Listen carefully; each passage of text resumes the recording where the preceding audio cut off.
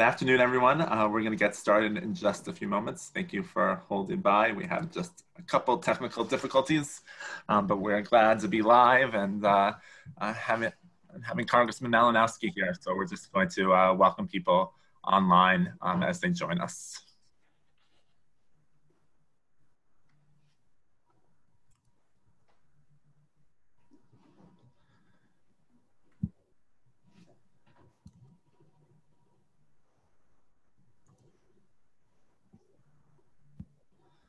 So good afternoon, Congressman Malinowski. We are so glad that you can be part of our Temple Emanu-El community this afternoon.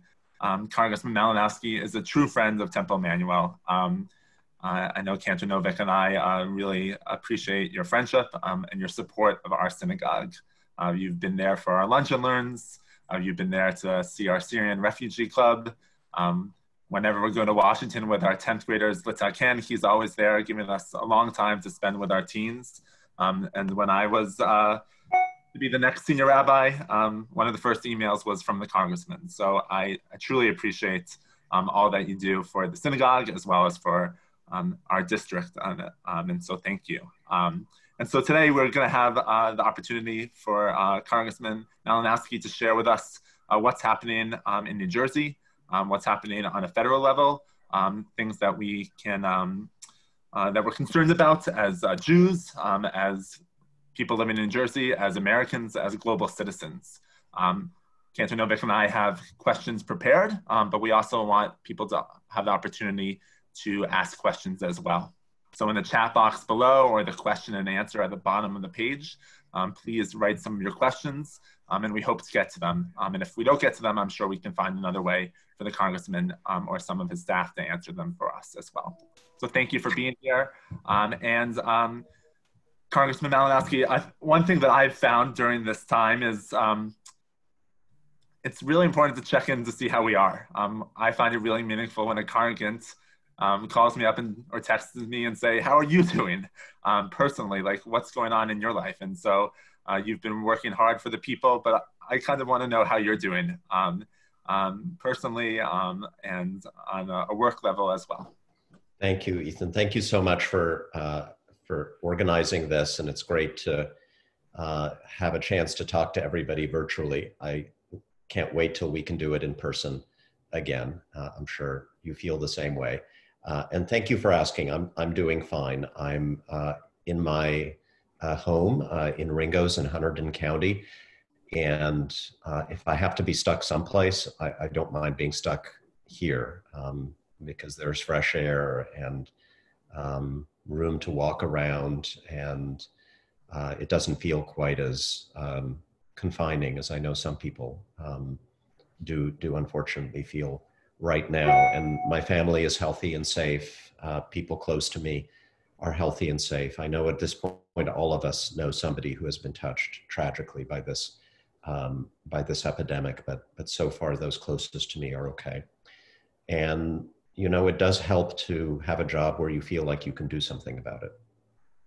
That's very fulfilling at a moment like this. And I'm blessed to have that kind of job. I'm trying to do the best I can with it. So thank you. Great. So we'd love to know how your work has changed since the pandemic, both logistically, voting on the floor, and congressional meetings and specific duties that you've had to take on with a larger focus about the pandemic. Yeah. Well, the House of Representatives is closed, just like, at least physically closed, like any other place where people normally gather in groups. We are still working just the same. All of us are home in our districts. We are speaking together on conference calls every single day. Committees are talking on Zoom. As we are here today, we're writing legislation, as you know, as you've been reading, and I'm constantly speaking to my constituents. Although again, we have to do it virtually. I would say that we are still handicapped in some ways. I have been advocating very strongly for Congress to move into the 21st century. We're still nowhere near that in our use of technology.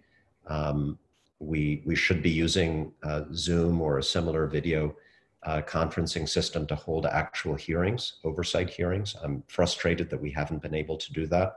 I have been calling for remote voting, which I think we could do securely without much trouble using the technology that's available to all of us these days. Unfortunately, we haven't done that. Our leadership has been a little resistant to this point. And so that means we can only pass legislation by effectively unanimous consent. And if anybody objects, then we all have to go to Washington, risking our own health and setting a bad example for the American people. So we've been pushing for remote voting. Yesterday, Speaker Pelosi, I think, edged a little bit closer to that. And hopefully in coming days, we'll have some new arrangements. What's the holdup against remote voting? What are the arguments against it? Tradition. Look, there's a very good argument that Congress should remain a place where people congregate in person. And I would be strongly opposed to using that kind of technology on a routine basis to enable members of Congress to just vote from home on normal bills. It's really good that we gather on the House floor every day when we're in session, and that we have those opportunities to establish personal relationships and truly work together. But in an emergency, I think we do need procedures that allow for continuity of government, continuity of Congress in this case. This crisis is not the worst crisis I could imagine. I can imagine far more catastrophic events that would make it impossible for Congress to function if we didn't have provisions for, using technology to do our business remotely. So, yeah, it's a lot of it is tradition, and to some extent, I think maybe our leadership feels comfortable in this situation because they're negotiating all the bills. They don't have to worry about 435 members of Congress voting on stuff. It's not a bad situation for them. But I think most of the rest of us feel strongly that we need new procedures. Hasn't stopped us from passing some very significant legislation, though. So I want to get right into that, but when you're speaking a little bit, it kind of reminds me of Reform Judaism, as we believe in our tradition, but we also know that we have to be flexible in the tradition for our modern times as well. And that's the beauty of Reform Judaism, as we have done this for our Passover Seders, as well as for funerals and Shiva Minyans. We've had to adjust, and while it's not ideal, we can still congregate. And so the idea of holding tradition up, and we hope we can get back to that tradition again, but being flexible in the time is something that we've been talking a lot about past a month or so. So speaking a little bit about the legislation, I know that Congress has passed the CARES Act and SBA loans and stimulus checks and other programs to help individuals and companies affected by COVID-19. Can you update us a little bit about the CARES Act and the SBA loans? I know that there are people probably on this call that submitted an application for the loan right at that moment when right when it opened up and did not get that money. And so how are these programs being handled? And if you can share more insight into that.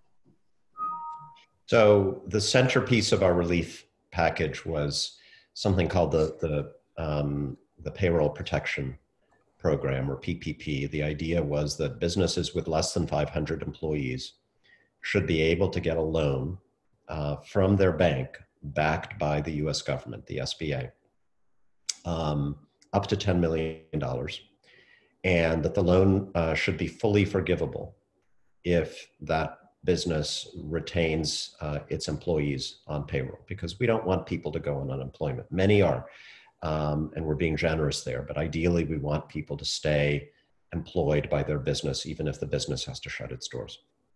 So we put $350 billion into that program, which wasn't enough, but it was still enough to get it going. And we gave it to the administration and to the banks to implement. And there were a lot of problems, some of which were probably inevitable because it's a lot of money in a brand new program that was devised in a few days. And we gave them a few days to figure out how to get it out the door. But some of it, I think, could have been handled a lot better. It looks like a lot of the banks just decided that they were going to give preference to not just their existing customers, but existing customers with active loans. And that tended to be larger businesses on that 0 to 500 employee scale. So you probably saw the story that Ruth's Chris Steakhouse with 2 subsidiaries somehow managed to get under the 500 employee threshold and got 2 $10 million loans. And we've got mom and pop shops in Westfield and Cranford and Garwood and Flemington that haven't even gotten their applications accepted. And that's not right. I'm very angry about it, actually. The administration is asking for another major infusion of cash into the program. They just want the money. And we are saying in the House, I'm saying, no, you need the money, absolutely, but we've got to fix this thing so that a share of that money is clearly set aside for truly small businesses, for smaller community banks that tend to have a relationship or at least the flexibility to deal with, the local bagel shop. And so that's what we are negotiating right now. But bottom line, there's a small business owner out there who has gotten in an application and you've heard the money's run out and you're despairing about that. The money will be replenished and everybody who qualifies for this will get the damn loan. I'm determined to see that happen. That's good to hear. Do you know the timeline for that, or that depends on how fast Congress moves? Of course, it depends on how fast we move. But this is, I think the next few days we will have a deal. We're also trying to get more money for hospitals and for our state and local governments so that we can still pay our teachers and our firefighters and our cops and all the folks who make our towns and counties function. And I can't imagine anyone being against that. The Senate leadership says, oh no, we'll get to that eventually. Well, why not now? I mean, if they agree, let's do it. And we have a deal in an hour. So all those things are being worked through as we speak. And it's more frustrating than it should be, but we will get there. In terms of money, this is a subject that's very close to my heart. I live 5 miles away from Newark and 7 miles away from Elizabeth, where the racial populations are disproportionate to the rest of your district. Mm-hmm. And these communities have suffered more with the pandemic than any other communities, obviously. And one thing that frustrates me is that, and it's always frustrated me in terms of hunger and relief for these communities, is that the government seems to play somewhat of a role, but the NGOs and our local hunger organizations have been responsible now for feeding these people and trying to get them help. And I still can't reconcile why more attention is not being paid to these communities. I mean, if you see the percentages of sickness from coronavirus and deaths, it is disproportionate. And it's just so incredibly frustrating. Is there anything that Congress is doing to relieve these people of their illnesses and of hunger and waiting in line for food? Yeah, well, on food, one of the things that's holding up the current negotiations is we want to get more money into the SNAP program. So, that's the basic nutrition program that we have, federally funded nutrition program that we have for families in need in America. And you're absolutely right that this is like almost every crisis that hits our country, it hits people who have the least hardest. And, you know, the economic dislocation is everywhere, but the vulnerability to economic dislocation is greatest among people who were living on the edge anyway.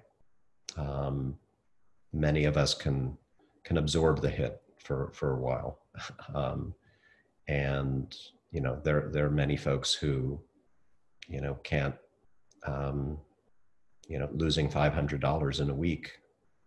That's the difference between being able to pay your rent and pay for food and having no recourse. So, so that's one of the things we're trying to do. Here's another idea. A lot of people are getting $1,200 checks from the government this week. If the IRS has your direct deposit info, you should be getting that check this week if you're under the income threshold. So anybody who made less than 75,000 last year, or 150K for a married couple, it phases out after that, but you should get the $1,200 plus $500 for every kid in your family. A lot of people need that money. And if you need that money, you should keep that money. And some of the folks that you're talking about will get those $1,200 checks as well.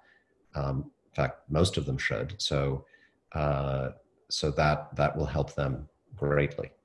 But you may not need that money. You know, a lot of us still are getting paid by our pre-COVID-19 employers.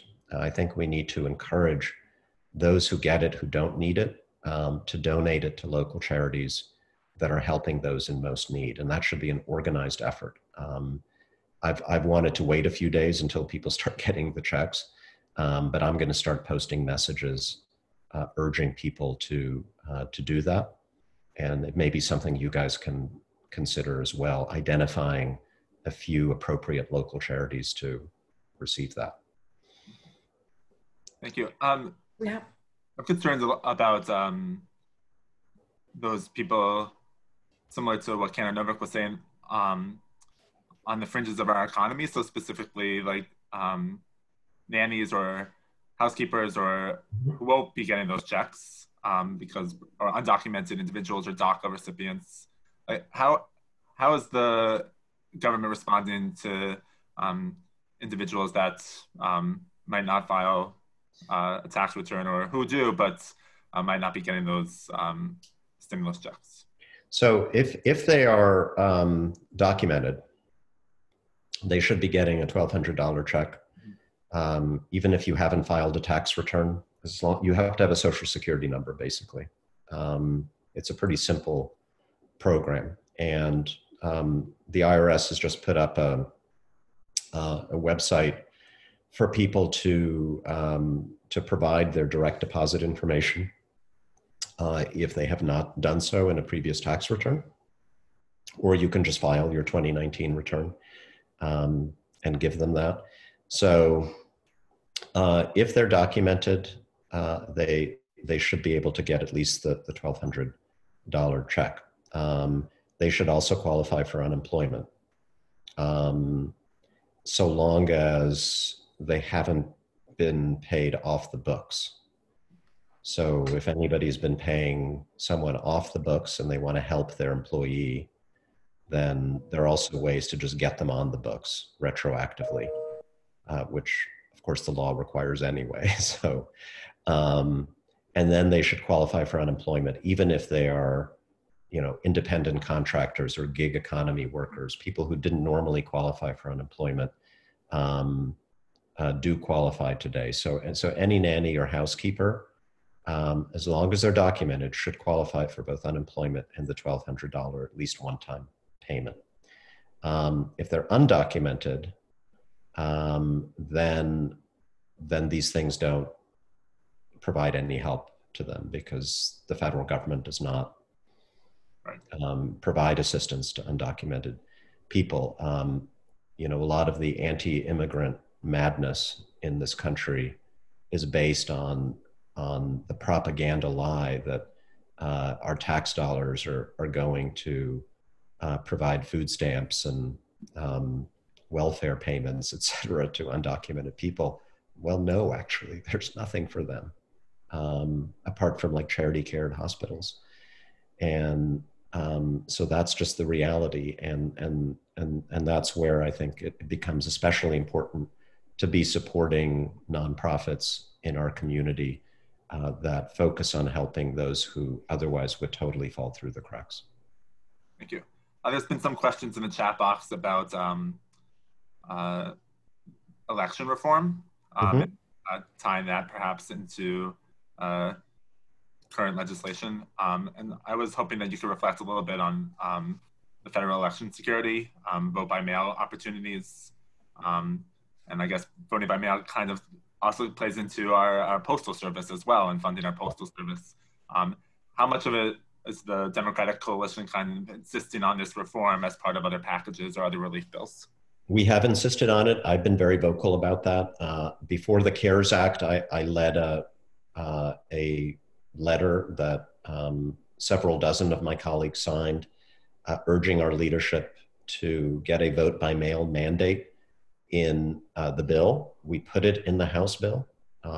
We pushed it very, very hard in negotiations with the Senate, and Senator McConnell refused to consider it. We ended up with some money for the states if they want to use that money to transition to vote by mail, but not a mandate. And then President Trump got in the game and tweeted out several times that voting by mail is corrupt, that voting by mail is a plot by the Democratic Party to defeat Republicans because Republicans can't win if everybody votes. It was a really odd statement to make, revealing and also not accurate, because there's actually no data to suggest that vote by mail favors one party or another nationwide.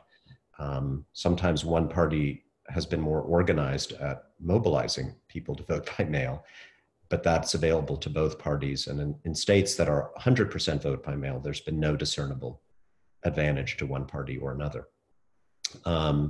So we're going to push this. We saw what happened in Wisconsin. We cannot have another situation in America where people are forced to choose between their right to life and their right to vote. This is not Afghanistan. This is not Iraq. We can be inspired by people in other war-torn countries who risk their lives to vote on election day. That cannot happen in the United States. People did it in Wisconsin, and I'm not inspired by it. I'm disgusted that they have to do it. And so we've got to get this done. I don't know if we will overcome the partisanship now that has surrounded this in Washington, but we can also work state by state. New Hampshire, just with a Republican governor, just announced that it was going to allow no excuse absentee voting in November. I imagine some other states will follow. And, you know, we're only going to get closer to that goal. We're not going to get further away. That I'm confident of.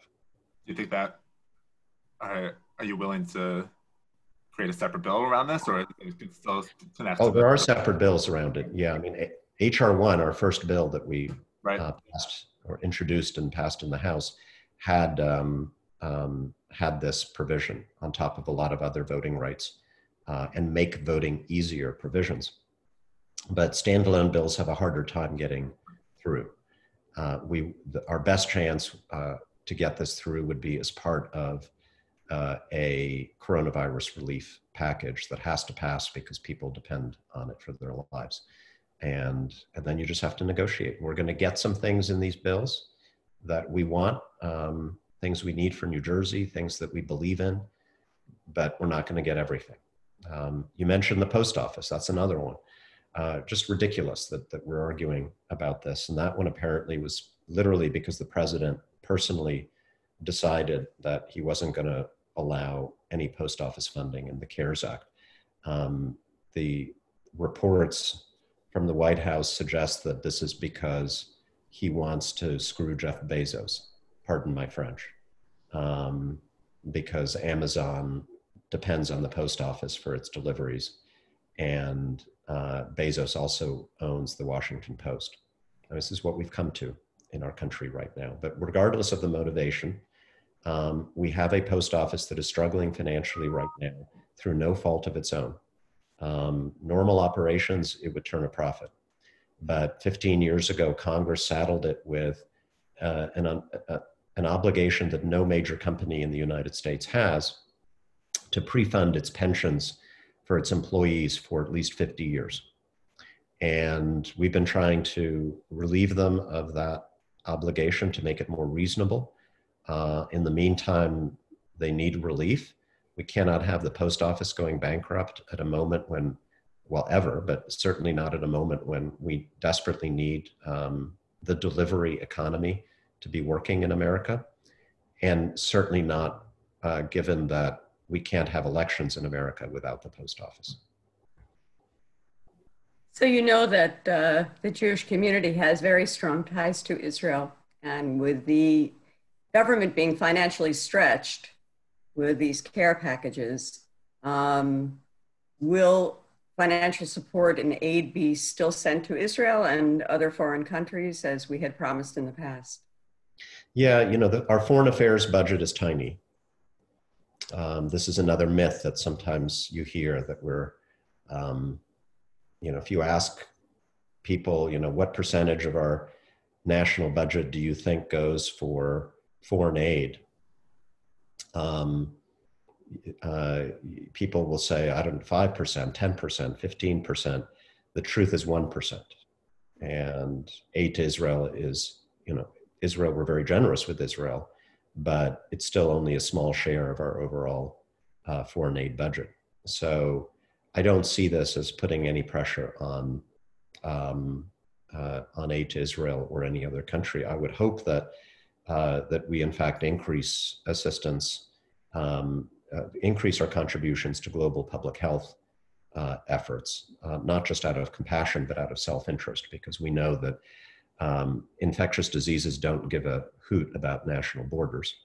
And if we don't deal with them at their point of origin, as we did effectively, successfully with Ebola a few years ago, we're going to have more of these coming to the United States. So, you know, we need to actually be doing much more there. As you probably saw, President Trump just announced that we would be going in the opposite direction, that we would be stopping aid to the World Health Organization. And I'm sorry, you know, the WHO, I don't like their leadership. I think they've made some pretty serious mistakes for which they should be held accountable. But it's also the only global health organization we've got. They're in every poor country in the world doing incredibly heroic and useful work in partnership with us, fighting this disease, fighting AIDS, fighting malaria, saving the lives of probably millions of people every year. And for the United States in the middle of a global pandemic to say, we're not going to provide any money for that anymore because, you know, there's too much Chinese influence. That's just, it's cruel, it's heartless. And it's actually just handing these institutions to China, because the Chinese will gleefully step up and say, well, we'll provide the money. And, you know, once again, we will have just torn something up and walked away with no influence, with no impact. And we're going to try to take care of that in one of these next bills as well. Congress has the ability to override the president's opinion or decision? Well, we have the ability to fund the WHO in the next COVID-19 relief bill. And if we do that, if we specify WHO, if we earmark it, then yes, legally he has to spend the money as we've directed. But, you know, he also has to sign the bill. Right. And there's always compromise, there's always struggle. You know, so I don't know. We'll definitely pass a bill, and he will definitely sign a bill that has some things he doesn't like, because that's just the nature of the game. We have leverage here. We have the power of the purse, and he needs us to be approving this money, like for the small business program. That leverage is not unlimited. So we'll get some things, but not everything. Speaking about the power of the purse, we've had a couple questions both before and in the chat box about first funds for PPP, for like protective gear, and and testing. I think that's something that we've heard a lot about, as well as we have a Temple member who volunteers an institutionalized elderly for the state of New Jersey, and has been able to stay in contact with a handful of residents during this crisis. Unfortunately, two of his contacts have already passed away. He believes one from COVID-19 and another from another cause. The reports that he's getting from other residents describe a staff that is trying the hardest but are just overwhelmed. And he was wondering what federal assistance can you provide to help to fight this tragedy befalling the most vulnerable citizens, especially in nursing homes and other long-term care. Sure. Unfortunately, the problem is not money. If the problem was money, at this stage, the way we're spending money, we could solve it. The problem is supply and the organization of the supply chain. We knew this was coming in January and February, and unlike some governments, we did not instantly mobilize the national economy to start producing the necessary supplies: test kits, gloves, masks, gowns, drugs associated with testing, reagents, et cetera. And so we're going to get there, but we're behind because we got a very late start. And now the entire world is facing this at the same time. So we're competing with everybody for the same limited supply of personal protective equipment. We've been begging the president to use his authority under the Defense Production Act to, in effect, command the US economy, the private sector, to produce what needs to be produced, to take over that supply, and to distribute it based on need to the various states, not based on who's running for Senate somewhere or who's being polite to the president, but just based on need. So that's not happening to the extent it needs to. We've had a little bit, finally, the president basically ordered 3M to step up mask production, and there was a big bulk order placed, but that didn't happen until late March. We're not getting those masks until probably the end of this month. So in the meantime, we've all had to become PPE procurers.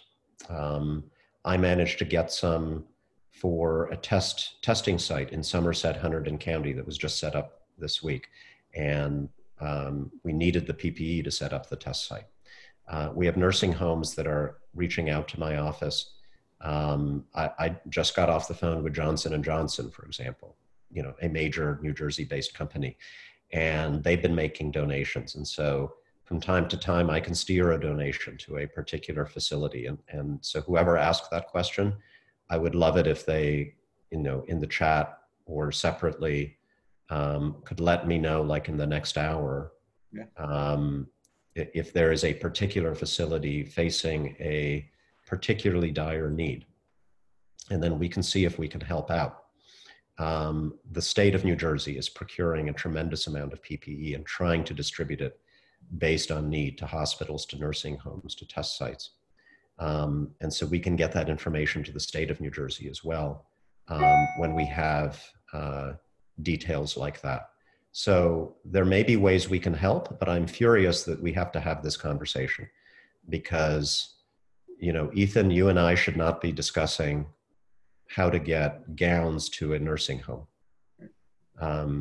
That's not your expertise. It's not mine. My job is supposed to be to appropriate the funding to a national system that then does the job. And unfortunately, it's broken down. And so here we are, we have to do this. And we'll do it. A couple other questions in the chat box, and then we'll have a couple final questions. Someone asks, can we allow small businesses to borrow directly from the Federal Reserve discount window at best customer rates? The banks we bailed out in 2008 and 2009 got. It's a really interesting question, and I will look into it. I don't have an immediate answer for you, but I appreciate the suggestion, and we will see what can be done. I certainly agree with the spirit of it. What we intended in Congress was that the relief be of equal use and benefit to a company with 5 employees as it is to a company with 500 or 5,000 employees, if anything more so.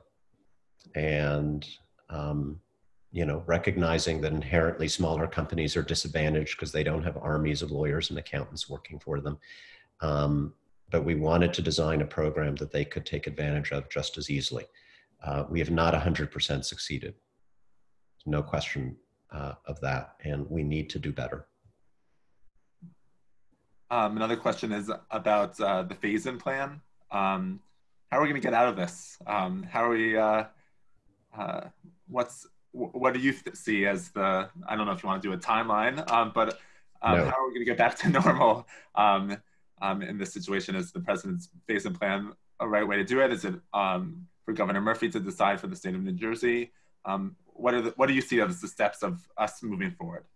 Yeah, I have a three-phase plan for you. Testing, testing, and testing. Because that's the key.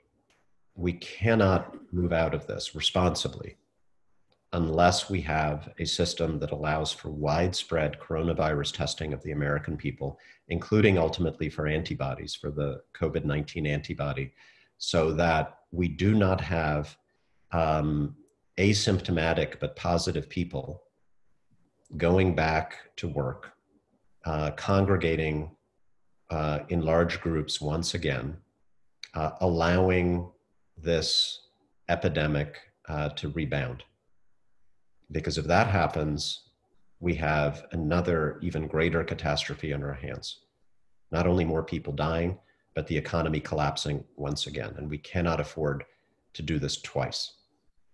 So we have to be, I think, very, very careful. You've got some very irresponsible people out there saying, oh, come on, you know, we don't close down the economy because of car accidents or because people die of the flu.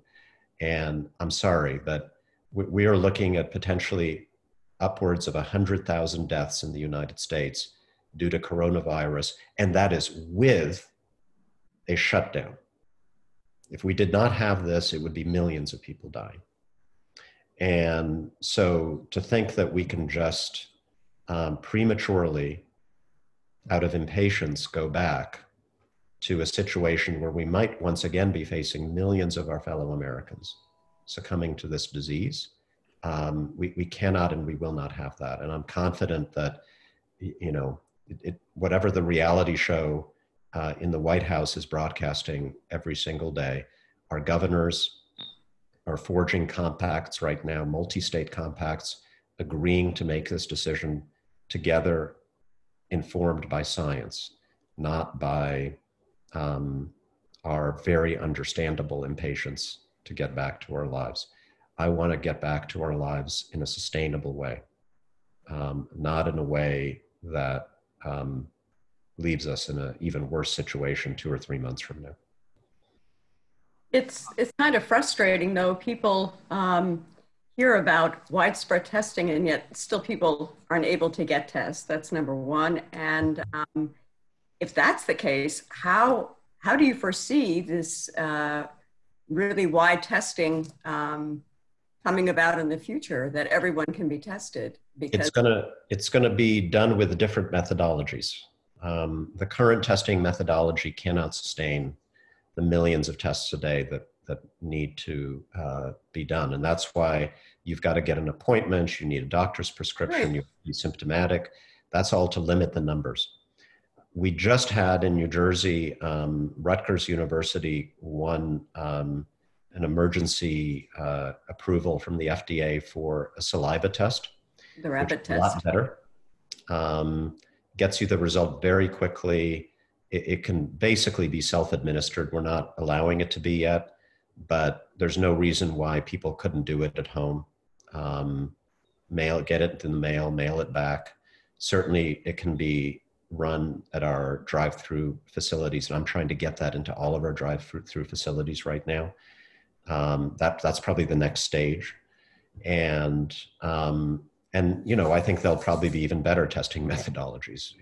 We know how to do this. It just takes time. With any new virus, it just takes time to ramp up until you're at a point where you can go to your Rite Aid or CVS and just get it done there on demand. Will there be some kind of documentation to show that, official documentation to show that you've been tested and cleared? We've not worked that out yet, and there are some tricky issues there. And I would appreciate input on that, because we're going to have to be making some choices about documentation and privacy. You know, of course we will have documentation, right? If I get a negative test, then I will have a piece of paper that says I'm negative, but who can demand to see that piece of paper? Are you guys going to demand to see that paper when you reopen the temple? I mean, it's on some level like we're going to have to do that, but what are the limits? How temporary will they be? I don't like the idea of a scarlet letter world in which some people are wearing one color and other people are wearing another, and the people wearing the wrong color are shunned. We're going to have to think that through in the next couple of weeks, you know, as we approach the day when widespread testing is available. Right, and then when people are approved and have that documentation, what's to say that they can't be infected, reinfected? Or well, they can be reinfected, and so widespread testing would probably come with an expectation that people are tested, you know, at least initially routinely,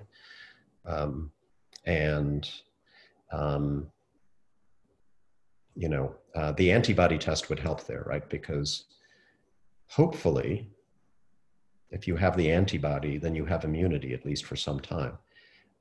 Again, because this is new, we don't yet have the science to be certain of how strong the immunity is. There may also be mutations to the virus. And some mutations, again, I'm not the expert on this, but from what I've read, there are some mutations that, you know, that a vaccine can withstand, and others that it can't. And the same might go for testing methodology and antiviral medicine. So we'll have to see. Thank you. We have time for a couple last questions. Sure. Someone says, does the congressman have a take on potential legislation targeting property and casualty insurance companies, providing business interruption coverage, even though the insurance policies that were brought by businesses excluded pandemics?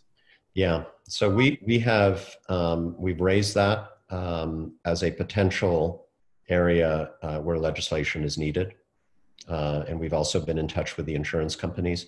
As you can imagine, their response is that, you know, if they'd been on the hook for every single one of these losses, they would have gone bankrupt. There have been proposals to, you know, make them on the hook, but with government support. And some people have argued that that might have been a better way to get government support to small businesses than through the banks, through the PPP program. I'm not sure if that's right, but that argument has been put out there. But yes, it's very much on our radar screen. Something that we've had to encounter, unfortunately, is as we've turned to virtual synagogue, we are still targeted by white supremacists and anti-Semites. Just in Springfield, in a sister synagogue, they were Zoom bombed during this time, during a Shabbat service. Luckily, we've been staying up to date with security through Zoom and other ways, and so we thank our communication expert, Jackie Grescott, who's on here as well. So we are taking these precautions. But I don't know if there's something that the federal government could do around this in response to Zoom bombing or these anti-Semitic attacks that we've seen, unfortunately, now just taking different shape. Sure. Yeah, well, these people are out there. I imagine there may even be some overlap between those people and the flash mobs that show up at state houses around the country demanding that we open up the country right now. It's the fringe, that same fringe we've been dealing with. Can the government do something in general? Yeah, absolutely. And that was one of, as you know, one of my preoccupations in my first year in Congress. And we had some successes. The FBI has, I'm confident, placed a much higher priority on combating domestic white supremacist groups. We got the Treasury Department, and I hope soon the State Department, to start designating internationally based white supremacist groups as terrorist organizations, which is a huge advantage, because you can then go after people for mere membership in the groups or for making financial contributions to the groups. Otherwise, free speech would prevent that. And I was able to get money back into a program that Trump almost eliminated in 2017 at the Department of Homeland Security, to support state and local government efforts, as well as nonprofit efforts to combat radicalization online, to develop local strategies to take the fight to these white supremacist and other neo-Nazi domestic extremist groups. We want to get you your security grants. We want to get you help to deal with, well, playing defense, basically. But what inspires me is playing offense. And so that grant program is up and running right now. And actually, my office has been in touch with a lot of agencies and organizations in New Jersey, encouraging them to apply for it. We submitted our grants for that. Well, again, that's separate from the security grants, okay, right?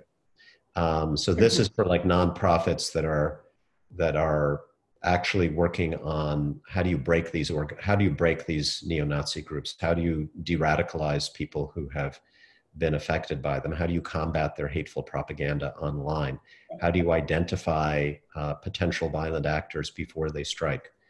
There are both state agencies. We work very closely with the Attorney General in New Jersey, and also nonprofit groups doing great work. The ADL is probably the premier example. So that money is being applied for right now, and we're going to stay on it. Now, the Zoom bombing, I hadn't thought about that.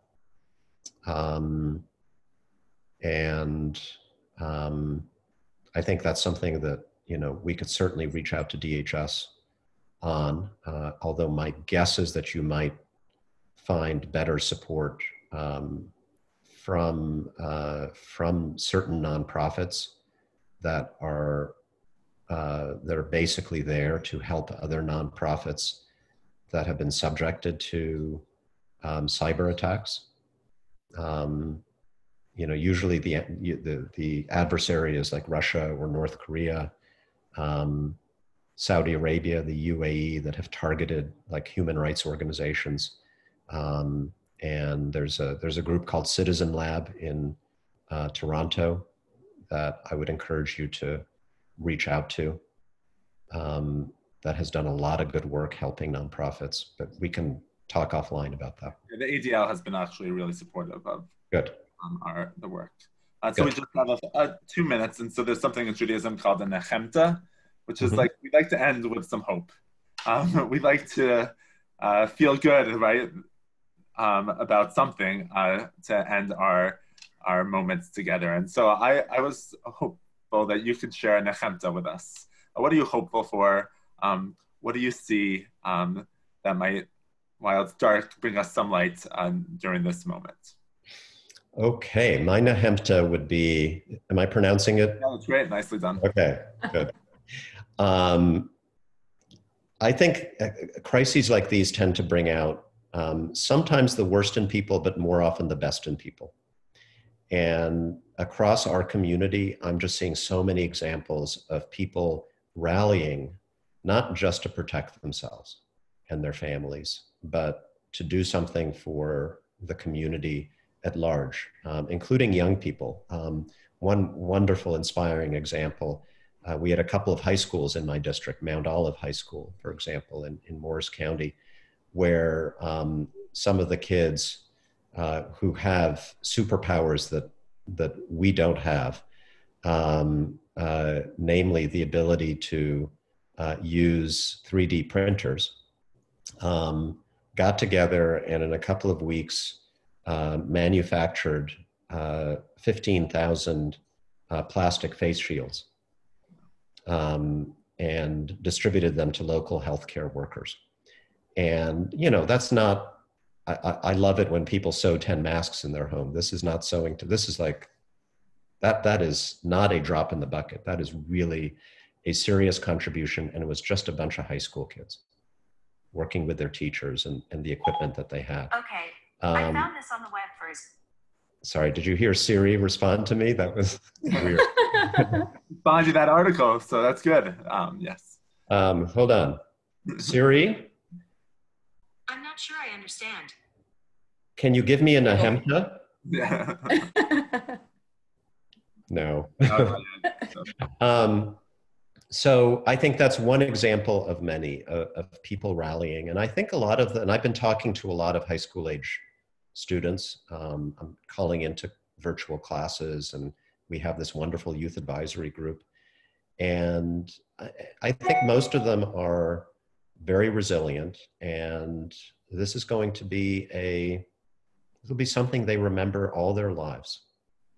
And hopefully an experience that shapes them in a positive way, not only by giving them a little bit of space and time to think about things, which their overscheduled lives normally don't allow them, but also some lessons about who is important in our society, who is critical, who deserves our thanks, the importance of having a government run by good, competent, honest, non-corrupt people who are there to help.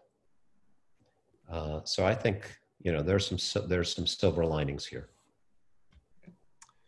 Well, Congressman, we really appreciate you taking your time to be with us today. I just would like to say one last thing. Mm-hmm. Just want to say, Congressman, that you always seem to be available to us. You show up at wonderful events. You're just not an appearance. You're an active participant. You care. You have really been somebody that we can look up to and rely on. And it is such a wonderful feeling that you're standing here with us today. We just adore you. We thank you. Oh, thank you so much. I'm gonna invite you to my installation. I think it was supposed to be. It's gonna be postponed, I'm sure. But once hopefully we're all together, we can celebrate our district, our synagogue, and thank you just for your leadership and sharing with us. Of course. Thank you. Thank you both. Thank you for your kind words. We wish you a continued good health and strength during this time. And thank you everyone for joining us online. If we didn't get to your question, I apologize. We'll make sure to send that over to the Congressman's office to see if he has those answers for you. Shabbat shalom. Shabbat shalom. Shabbat shalom. Shabbat shalom.